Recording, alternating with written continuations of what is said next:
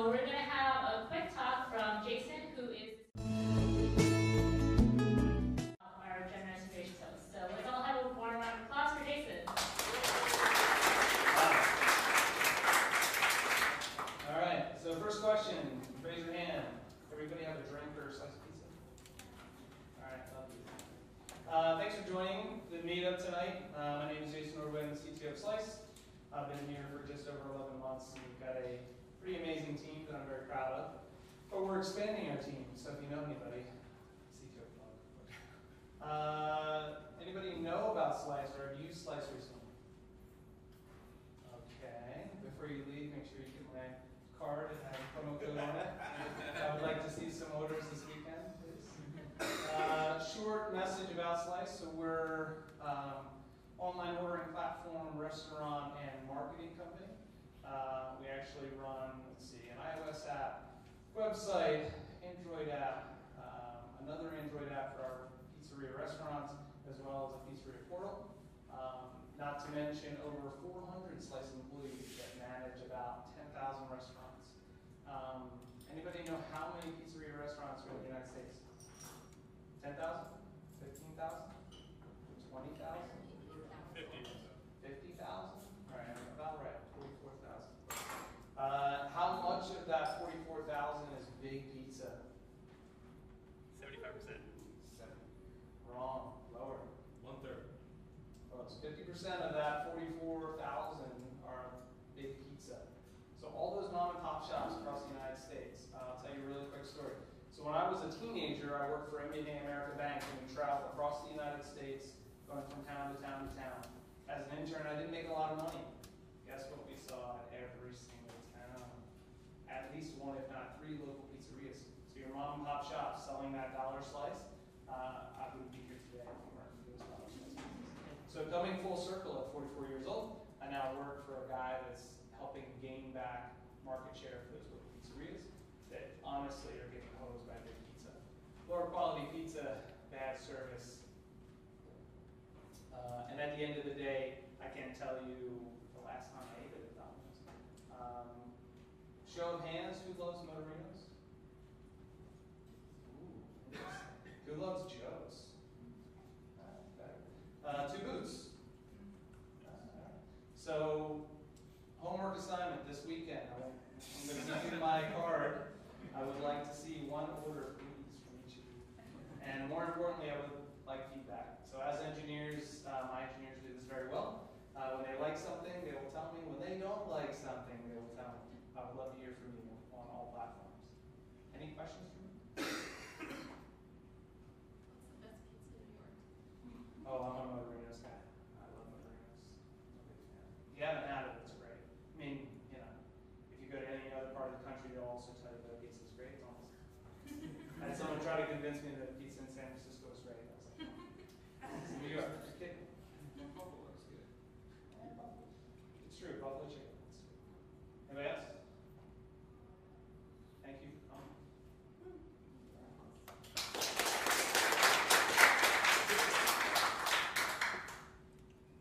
I'm more of a pet-based fan myself, but best thing to say in a crowd of New Yorkers because it's a CT pizza. But You didn't say pineapple though, right? I didn't, but I'm okay with pineapple. Alright, Okay, so as many of you may know, the Vue NYC meetup has and enforces a code of conduct. We're dedicated to providing a hassle-free experience for everyone regardless of their gender identity and expression, age, sexual orientation, disability, physical appearance, body size, race, ethnicity, religion, or lack thereof, or technology choices. We do not tolerate harassing the Vue NYC participants, speakers, or organizers in any form.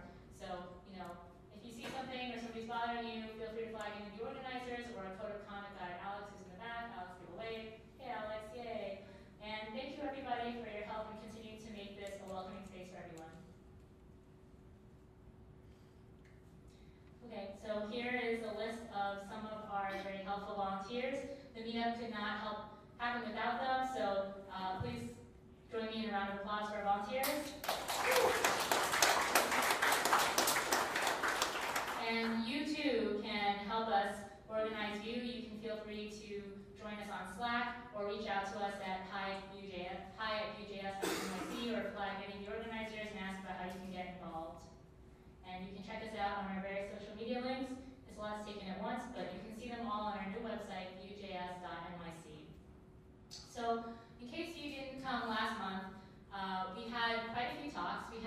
Rothenberg, who talked about native script in Vue, and we had Guy Talarico, who talked a bit about his experience trying to integrate Vue with a Python backend. We had Austin talking about dynamic navigation in Vue, and then finally Dong Wen talked a little bit about integrating Vue with Storybook and how you can contribute to open source in the Vue community. So this is our second speaker, Anna Calinawan, and she's going to talk a bit about using Vue for cancer research. And now we're going to have our first speaker, Matt Rothenberg. He is a product designer who works in Vue, and he's going to talk about Vue code smells. I have made him smell my code many times. I hear people on the Vue Discord channel have made him smell their code many times. So let's give a warm round of applause to him, and thank you.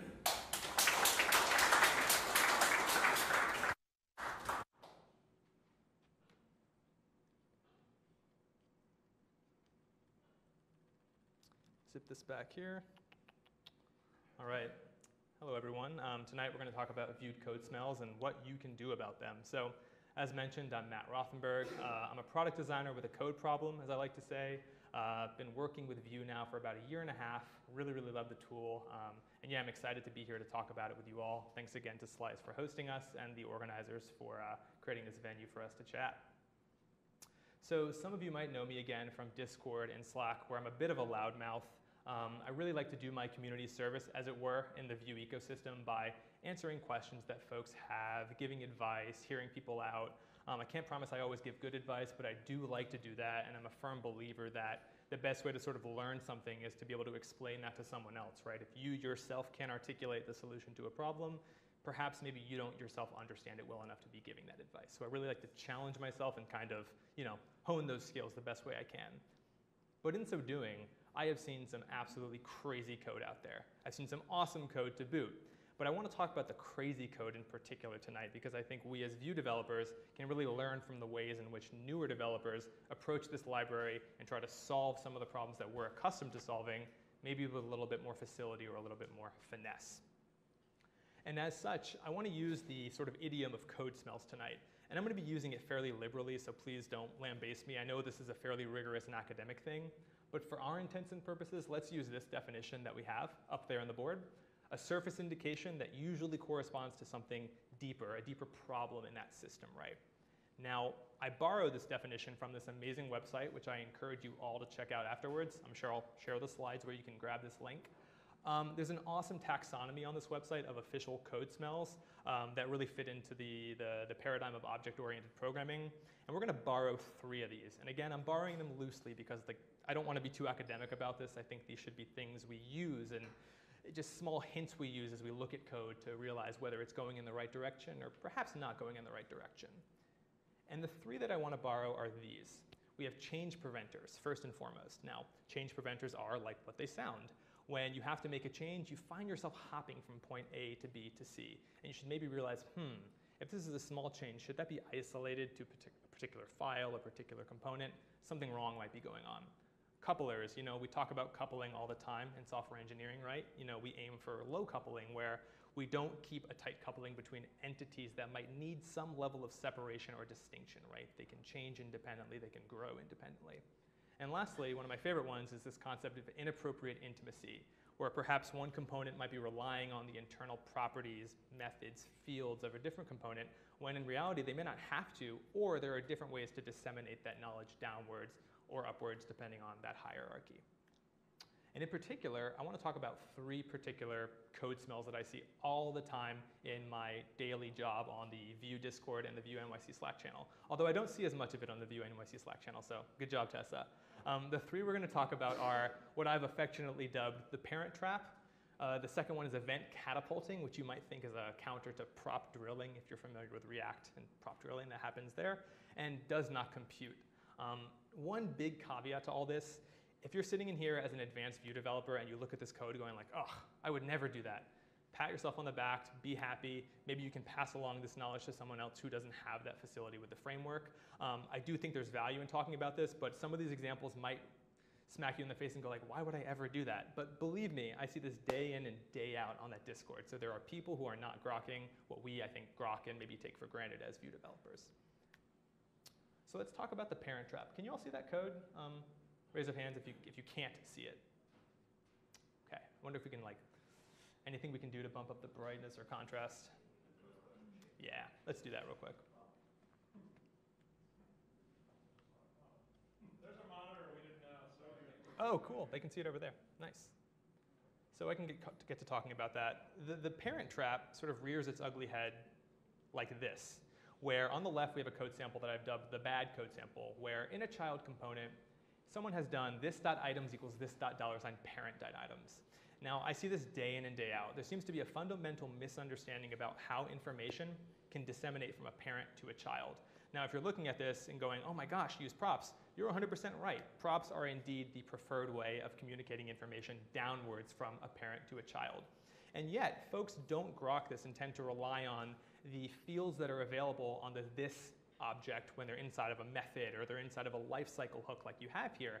And I think they're better suited taking a step back and asking themselves, what are the canonical ways of which I can solve this problem? And in this case, we have props. Cool. So the parent trap also rears its ugly head in this way, where let's say we have a child component that wants to trigger a focus method on a parent input. Better, worse? Worse, yeah. Well, we are recording, so. What if I use like my cell phone flashlight? Better, let's do it. So let's say you have a parent component that has an input in it, and when something happens in the child, you want to trigger a focus on that parent. Well, the newbie Vue developer might say, oh, that's easy. I'm going to use this.parent, which exposes to me all the references that are defined on its parent via .refs. I'm going to use the one that's named input, and I'm going to call the focus method on it. And the enterprising smart Vue developer goes, no, that's silly. What I'm going to do is, from the child component, I'm going to emit an event called focus. And the reason I'm going to do that is because this now frees the child component from being tightly coupled to the parent. It doesn't have to know what refs are defined in that parent component. It doesn't have to know if there are any inputs at all in that parent component. It sends an event upwards, and that is all it needs to do. And what happens is, on the parent side, the parent just has to say, oh my gosh, I'm going to catch that focus method, and I'm going to register some kind of handler to take care of it. And we can move that logic upwards inside of that handle focus method, and we've now decoupled this parent and the child, and they can live independently while achieving the same behavior that the developer sought out to implement. The thesis that I like to sum it up as is data down, events up, right? This diagram is straight from the Vue documentation, which I encourage everyone to read. It's really, really good. But the thesis is that parents pass down properties to child components. That is it. Child components simply emit events back up that tell the parent what to do. That's extremely right. And the reason we do that is because it keeps things super predictable and easy to reason about. You don't have to look inside of a child component to figure out what's happening in a parent component somewhere later in the life cycle of your application. It also encourages your components to be reusable, and that again, they're not tightly coupled to the parents. And it keeps components pure, right? You can think of them as functions. A component takes a prop and it renders a thing at the end of the day. You no longer have to guess what side effects might happen along the way. It just takes A and returns B. Now, when I get confused and I'm doing some Vue stuff, I always like to keep little quotes or tweets or things nearby to sort of remind me the right way or the better way of accomplishing problems. And I really, really love this tweet from Eric Elliott, and he says, quote, "Life is simpler when UI components are unaware of network, business logic, or app state. Given same props, always render same data." I encourage you when you're stuck, just kind of take a step back, maybe look at one of these quotes, and I promise you'll likely net out in a better place than you were before. Cool, so we talked about the parent trap, right? But the thing is, the parent trap is fairly simple to avoid, but when we start talking about cross-channel communication or cross-component communication, I should say, people start to do some insane stuff. Like we have my French comrade here, Mast, who asks me, and I know this isn't French, I'll translate, he basically asks, is there a different solution besides Vue for doing this.parent.parent.parent.emit? I know it's really not that pretty. And I had to tell Mr. Mast that, I think Vuex is your solution, and I want to show you here how people get confused about cross-component communication and start doing some batty, spaghetti-type code to solve that problem. The code ends up looking like this almost 9 out of 10 times, where you have a child component at the top of the screen here, right? It's going to emit an event called do something, right? Keep it very simple. The objective of this code sample is to get that event all the way up to the parent. But when you're using Vue's native event system, you have to thread that event up every single layer of your component hierarchy, which means that if you have a parent, it goes there. If you have a grandparent, it goes there. And finally, when you have a grandparent, it gets up there, where you can finally trigger the method give up or whatever it happens to be, right? And that's fine, right? But what you do is you introduce this thing called event catapulting, and it doesn't always end up well, right? Like, you don't always solve the problem at first blush, or it takes you a few tries to realize, like, I'm just triggering an event from a child. Why doesn't it bubble up? This is hysterical. I watched this like a million times before I put it in the slideshow, right?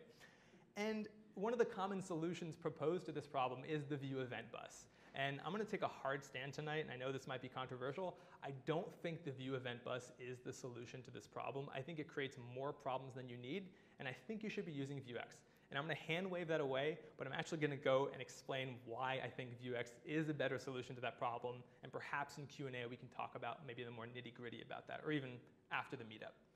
So why Vuex, right? Well, first and foremost, it's just easier to work with. It's a pattern. There's an established DevTools extension for Vuex, so you have first-class debugging. You can travel in time and see how mutations affected your state over time. More importantly, it decouples your components, because now they're not aware of that component hierarchy that lives above them. They simply send events in the hopes that somewhere down the road, data comes streaming back down through the tree, and they get a new prop, and they re-render. Everyone's happy, right? Modules and namespacing. With the event bus, you have to create as many event buses as you need to well compartmentalize the data that you're transmitting across your application. The Vuex metaphor has modules where you can say, I want this module to handle this bit of business logic, and Vue gives you first-class support for dispatching actions to those modules and mutating the state of that module. And again, the DevTools support is really, really stellar. It's an awesome way to develop. You never feel like you're lost. You can always see what's happening at any given point in time. Can't recommend it enough. Please do not use the event bus. Please use Vuex. If you're having trouble, I'm happy to help. I just think the event bus causes far more pain than it is worth. Okay, the last sort of code smell that I want to dive into here is called does not compute. Now, I know this is a long snippet. Feel free to read it, but I can kind of summarize it here. One of these scenarios happens daily on the Vue Discord, where someone has a component, say it's a parent component, and they're doing a v-for because they have a list of things that they want to iterate over. And inside of that list of things, they want to do something like conditionally render one of them, or dynamically assign a reference to one of those items in that v-for. Or maybe, compute a URL that a link has, like users/for, where for is interpolated from the link, right? The thing is, people are fundamentally confused, from what I've seen, about what methods are and what computed properties are. And the sort of thought process that materializes as a function of this confusion looks like this. First pass at the problem. We have a v-for expression where one is iterating over the items that they have in a list, and they simply use inline logic in their template to solve this problem. They shove a v-if in their template, and they say, crazy expression. This is taken straight from Discord, by the way. Don't think that I invented this. If the route is something and the ID is 2, show it. If not, I guess do something else. When you tell them, well, template logic is not great, you should probably take that out, make it a method or a computed property, they're like, okay, I'll make a method. And the method tends to look like this. They take all that logic from that inline logic from before, they shove it into a method on the parent component, and they find that they have to pass the argument that they're iterating over to actually make this achieve the problem they want to solve. And you might be thinking, like, what's wrong with this? This is totally fine. And I will concede, this is totally fine code. But I promise you there is a better way to solve this problem, and one that is more canonically Vue, and that I think people tend to perhaps overlook when they're designing out their components. And the more canonically Vue way of solving this is, again, to create a component, pass down the item as a prop, and use a computed property to determine whether or not to render that thing, right? So here now, notice that should_show no longer takes an item as an argument, as a method. It becomes a computed property, and we can inflect. We can say, hey, if this.route.name is whatever, and this.item.id is 2, go ahead and show the thing. To me, this is far easier to reason about. A parent isn't responsible for figuring out how a child component should render a thing. It just creates a nice division of labor, and I think at the end of the day, it creates a cleaner code base and one that anybody on your team can reason about a bit easier than if you're just adding tens of dozens of whatever many methods on a parent component to solve that problem. And you'll see that this doesn't just creep up again in that example for conditional rendering. It creeps up when you're doing things like dynamic image paths or dynamic links for a particular element. So on the left, for instance, we have a list of to-dos, let's say, right? And to create a dynamic ref for those to-dos for some later DOM manipulation that you plan on doing, you create a method, you pass the index to that method, and you get an automagical to-do dash number of the index back. Cool. Same thing on the right. Let's say you want to use VueRouter to dynamically generate routes for a list of users. You'll use a method to go ahead and shove the ID against /user/ID. And same thing for an avatar URL, right? You slam images /user/name, where name happens to be the path of an image, right? And again, I think this is a huge violation of this idea that parents should not be responsible for figuring out how child components render themselves. Where possible, let's create components that take that data as props and figure out on their own accord how they should render on the page. So how might this look in a computed property type of implementation? Well, if we were to take the markup from before, let's create a child component, call it user. Let's pass down user as a prop, and let's use computed properties again to return what those derived values happen to be, user route or avatar URL.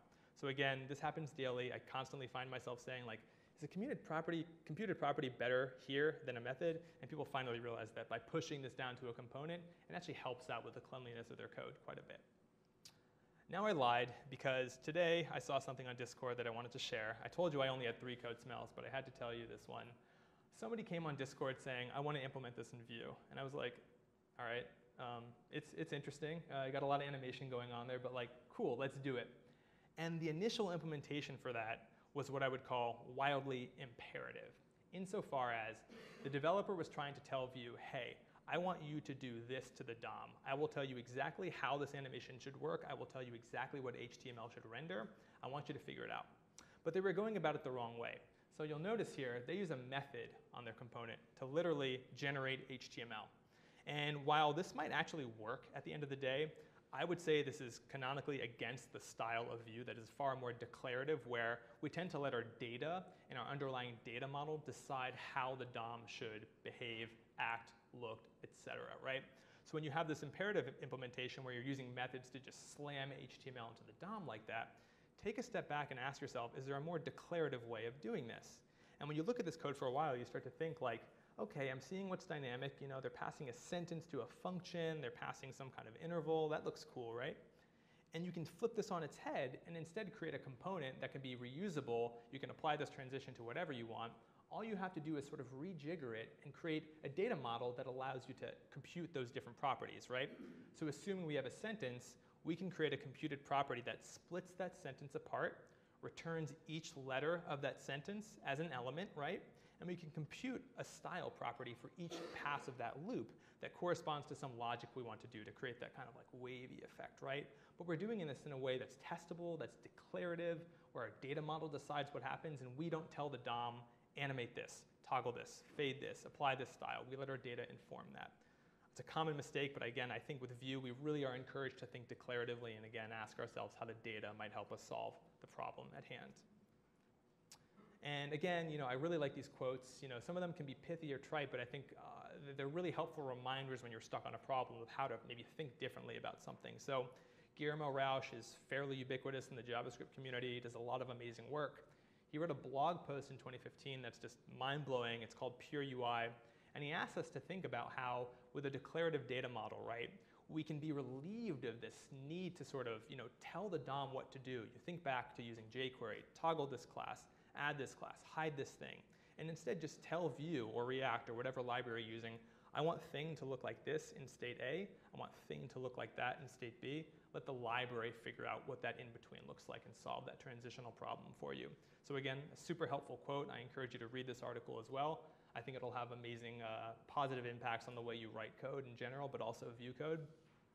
And just to kind of sum this up, this brief talk, you know, we can start out with code that's smelly and garbage on the left, but with a little bit of work and just taking a step back and asking, is there a better way of doing this? I think we can end up with one of these beautiful Le Labo candles on the right, which cost a lot of money, and I wish I had, but I don't have any, but smell really, really good. So yeah, that's all I got for you. Thank you for listening.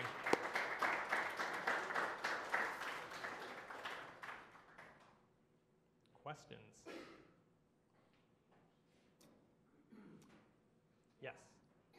So when you were showing the before loop with the logic and the template, my first thought was like, oh, well, like, why don't you just like have a commuter property that maps over and just like filters out the data you want or something? And so I'm not sure if that's exactly a parallel example, but I guess, you know, when would you do something like that versus like putting that logic in a computed property in the child component?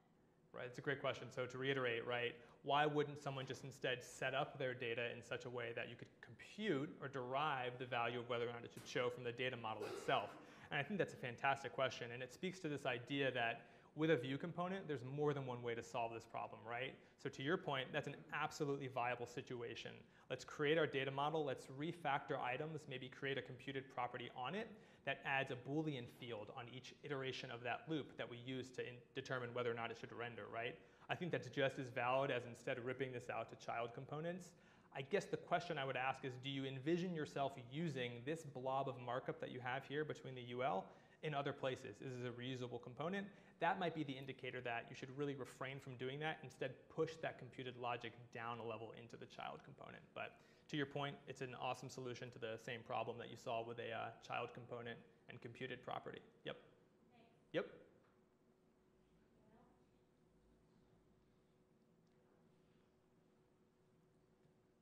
Okay, well, Cheers. so Thank much, you. Matt, Yep. and feel free to ask him during the break. Yeah, thank you.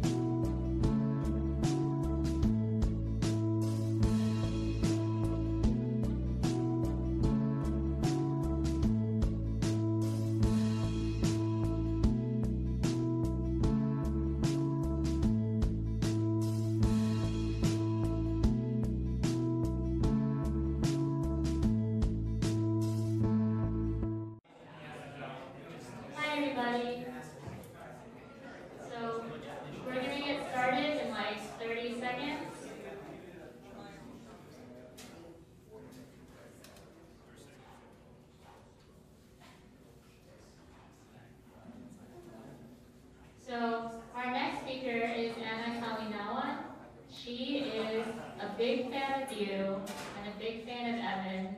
Evan, I don't know if you're watching, but her secret wish is to take a photo with you someday. She uses Vue at Mount Sinai to create cancer research tools, and today she's going to be sharing with you her latest project. So let's please give a warm round of applause to Anna.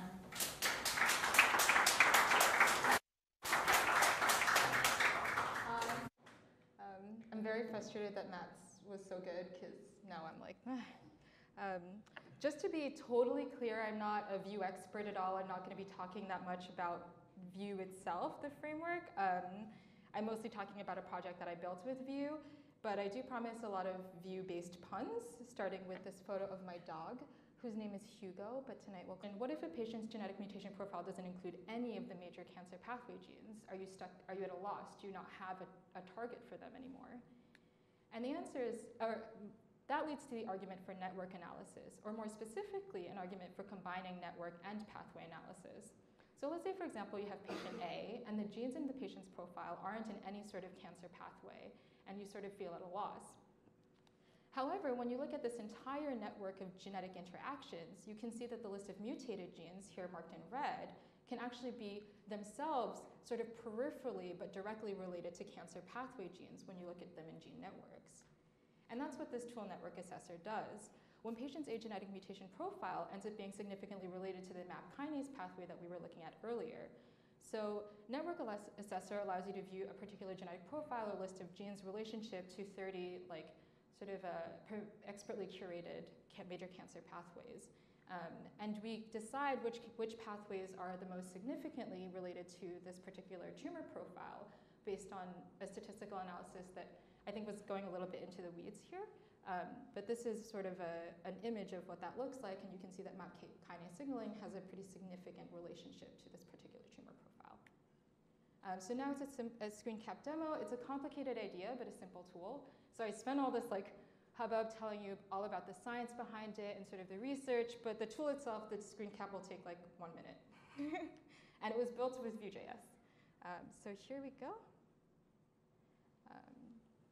You can find this on networkassessor.net if you yourself are a cancer researcher. We'll take in a list of genes. So for example, let's say these are genes that are overexpressed in a particular patient. You can see that these are the major cancer pathways, and in particular, they're ranked based on the significance of which are the most prominent cancer pathways that are related to these genes. The ranking is done with computed properties. Might as well throw some Vue in there. Okay, and then you can sort of change the color so that you can visualize properly. You can see different degrees of separation between the cancer genes and the particular genes in this individual's cancer profile.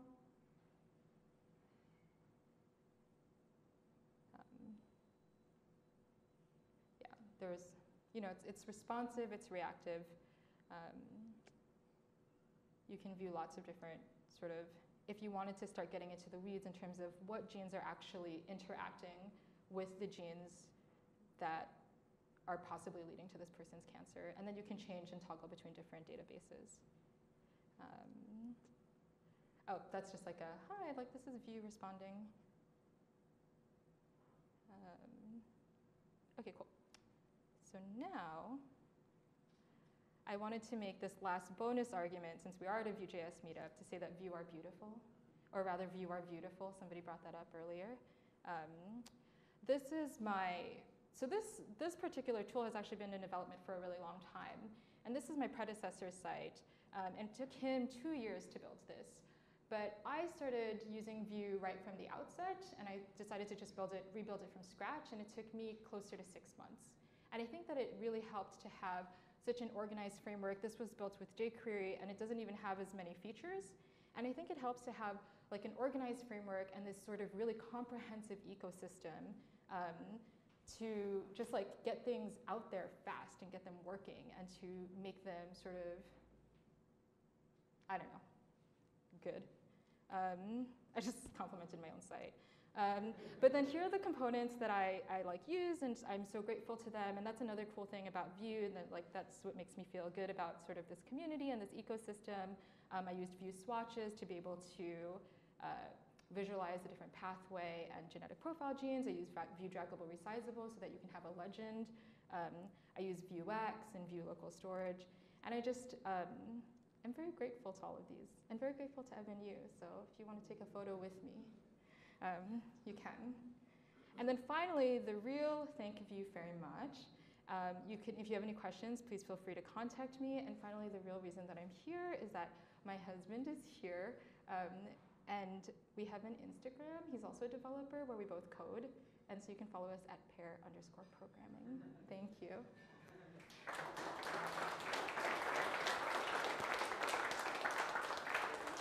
Oh. Sorry, did you guys have questions? Oh, there are questions. Okay, hi, yeah. Hi, What's your name? I'm Tom. Hey, Tom. So I guess, there's a microphone. Oh, yeah. So did you use like a specific charting library, like a chart Oh, library? yeah. Oh, for the network visualization? Yeah. Yeah, I use Cytoscape.js. So at first I tried to use D3.js, but It's pretty low. it was hard. Yeah. It was too hard. And if anything, I feel like the reason that I'm using Vue.js is because I found the learning curve much more approachable. And Cytoscape.js is actually, also a lot of scientists I use Cytoscape because it's also just used for network visualizations as a desktop application. So yeah, Cytoscape.js is really great actually. And if you want to start contributing to the documentation, they desperately need it. Oh yeah. I'm curious, did you use Vuex from the outset, or did you kind of iterate towards using that for your state management across the application? I used it from the outset. I like to have a single source of truth, and that's a good question. Yeah, like why do we make these decisions? I guess I just felt easier. Yeah. Do you always use Vuex at the outset? No. Yeah. He shrugged for the stream. Pardon? I'm just letting the stream know that Matt shrugged. Shrug. Yeah.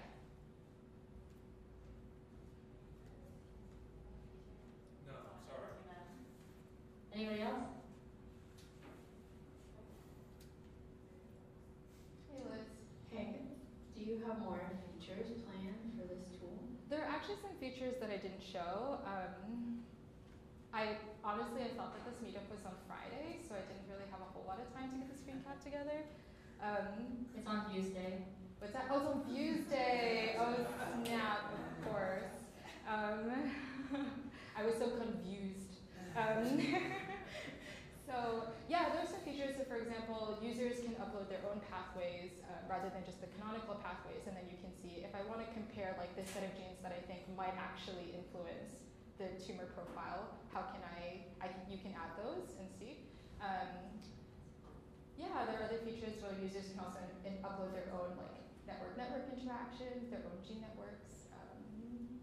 Yeah, and then like there are ultimate features we'd like to add also. So for example, a filtering process for the genes, because sometimes this is I gave you like a very small sort of sample, but in general you'll get like huge lists of genes, and it helps a lot to be able to filter them based on what you think is most important. So to add like sort of a filtering method before you go to the network visualization, that's the idea. Tessa. Yeah. What are your tips for beginners, or what do you wish that you knew Vue when you started? Oh yeah. I've used some really great tutorials, namely the one on, was it Laravel? Vuecast? Yeah, Vuecast. Yeah, that's really great. I highly recommend that. And I guess just like, don't use jQuery with Vue, because I did that, and then I realized like, why am I doing this? Like, I thought the whole point of this is that my DOM is reacting. I don't need to like go in and grab it and reach stuff. And it's very easy to just like try to use jQuery to like solve a problem, because it's, I don't know, it's intuitive. It's sort of, it's like a nice big hammer, you know. But I would recommend trying to avoid it if you can. I think that. Oh, never mind. We'll never know. What's that? Well, this isn't actually Vue related, but I really like the Airbnb style guide for writing JavaScript. Because I work on a team of one, So it's nice to have something remind me, like, somebody's going to have to read this at some point, and here's like a good way to write so that maybe some imaginary person reading this can read it later.